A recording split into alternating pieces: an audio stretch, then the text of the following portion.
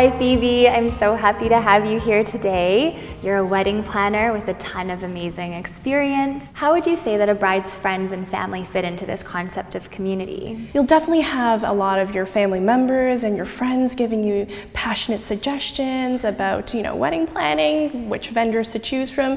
And I think you should keep an open mind and definitely take in a variety of different suggestions that is offered to you. But at the end of the day, you are your own bride. You are your own boss, and I would think that capturing what you enjoy the most, what you love, and what actually works for yourself in terms of your celebration is the most important. I wonder if you have any advice in regards to finding the confidence to stand behind those choices. I know so often we want to please everybody and try and make sure everyone's happy regardless of whose event it is.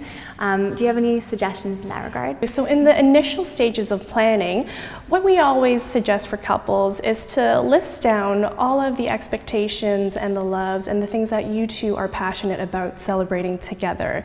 Keep this list with you, and of course throughout the planning process things will change, you will get inspired, but I think when you work with a preliminary list that really represents the most pure passions and ideas that you guys have put together in the beginning is definitely a great source to work with. Do you have any advice for brides when they're looking to select specific vendors for their wedding? Definitely search for somebody that has the same shared values as what you hope to achieve in the end goals of your celebrations. And that will help you save a lot of time, a lot of effort, and of course a lot of investment. In all these elements that you were talking about, it's really about just developing the strongest support system. Absolutely. And what we would suggest to all brides and all wedding couples is really focus on yourselves, what you want to do, take charge of what your vision is and what your needs are, and craft accordingly.